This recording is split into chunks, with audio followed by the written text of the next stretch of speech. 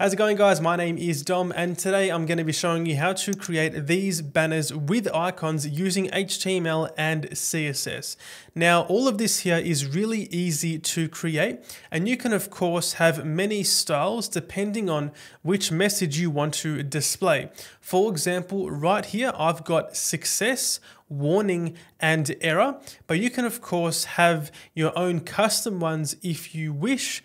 A good example to add might be something like an info message. So these banners are going to be compatible within basically any element on your page, or most elements, because it's going to take up the 100% of the width for whatever element that it is within. So these are not limited to only being at the top of your page. You can place them practically anywhere. So let's begin inside this tab right here and begin from scratch to create what I just showed you. So going inside VS Code, I've currently got an empty HTML document with a linked up CSS style sheet. Now, the first thing to do is going to be to install the Google Material Symbols library, and this is found by going to fonts.google.com/icons, and a link is also available down below in the description. But this is where we're going to be getting all of the icons for the banner. So let's just scroll down here, and you want to find the section which says developer guide. Within this developer guide here, you want to scroll down to the part where it tells you how to use the symbols. So I'll click this right here, use in web. Then simply copy this first section under static font with Google Fonts.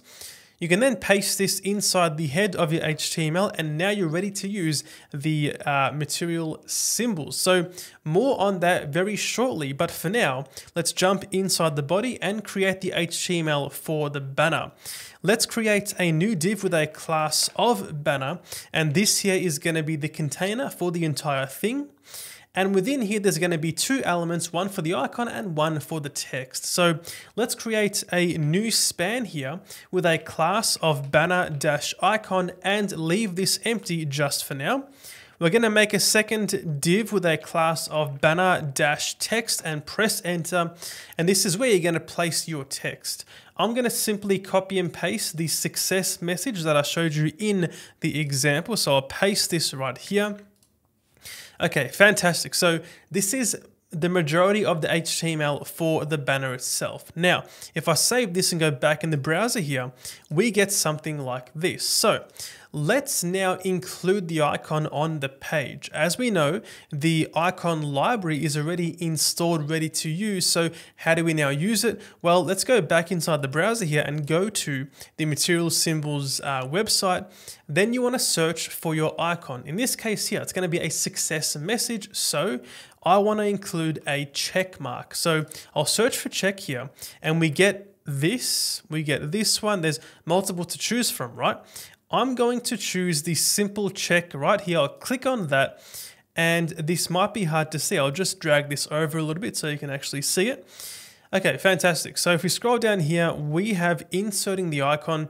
You can simply either copy this HTML for the span and then update the class. However, we're going to use the existing span that we created. So let's simply copy this class, material symbols outlined. Okay, if I can actually copy it by itself, I can't. Let's just write it out. So you know what, actually my mistake. Let's copy the whole thing. This is the standard usage, right? Then replace our span and simply bring this up to a single line. So now we have the span with a class of material symbols outlined. I'm going to add back the banner-icon. So we have both the banner icon class and the material symbols outline class, and we have the icon identifier right there. So my apologies about the span class name, etc., but that's what you need to do right there. I'll save this, go back in the browser now. And we have this right here. As we can see, the actual icon is displaying. So let's now add some CSS to convert this here into this right here.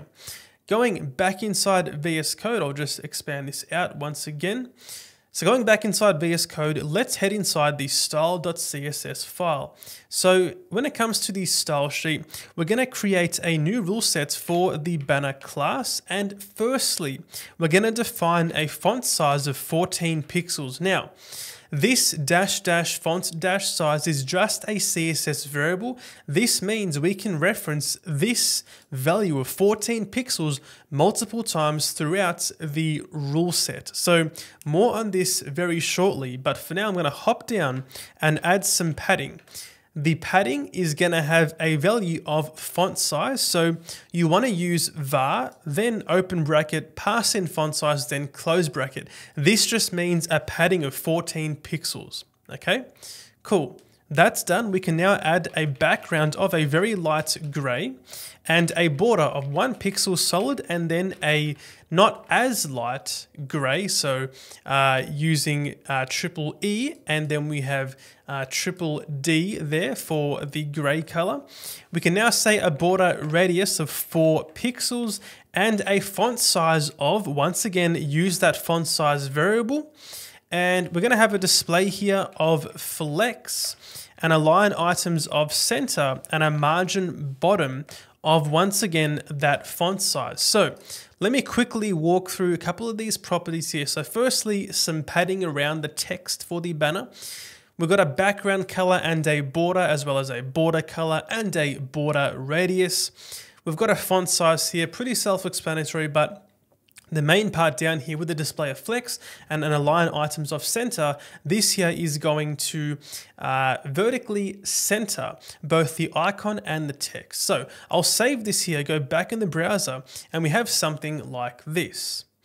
Now, just quickly, if I was to, for example, change the font size to be 20 pixels, save this back in the browser, everything with that variable is going to update. So we have a single value being used multiple times, so it's easy to change in the future if you need to. We can now target the class of banner-icon, and for the icon, let's give it a margin right of var, once again passing in that font size, once again to stay consistent across the board. Save this back in the browser. There's some space now between the icon and the text. Back inside here, let's now target the banner-text class. For this one, we're going to give it a font family of sans serif and a flex grow of 1. A flex grow of 1 means that the text is guaranteed to take up the remaining space within the flex container. So not a visual difference, but it may help you out if you were to try and include an icon on the right side to close the banner, for example. It's just, I think, good practice to include that flex grow right there. And we are basically done with the banner itself. So we have the core HTML and CSS rules to get the banner to work, but now we need to explore those different colors such as success. The way it's going to work is we're going to have a modifier class on the banner itself to be whatever the style should be. So for example, we can say banner as the class name, then add a second class for banner-success. So now we can copy this banner-success class, put it inside the CSS style sheet, and we can modify a few things. I'm going to copy and paste what I've got for my example, and we can see here we're simply adding a background to be a light green, adding a text color to be a darker green, and a border color to be a straight green within the middle here. So this is how you're going to be able to have those modifier classes for your banner. I'll save this, go back in the browser here, and we get this right here. I'm also going to copy and paste my warning and my error. So I'll press paste right there. And we also have the warning and the error. So you get the picture. You can create multiple different classes like this to suit your own needs. And you simply change the class name on your banner for this to work. And that is all for this video. Hope you guys enjoyed that one and you learned something. If you did, make sure to drop a like and subscribe to the channel, and I'll see you guys in the next video.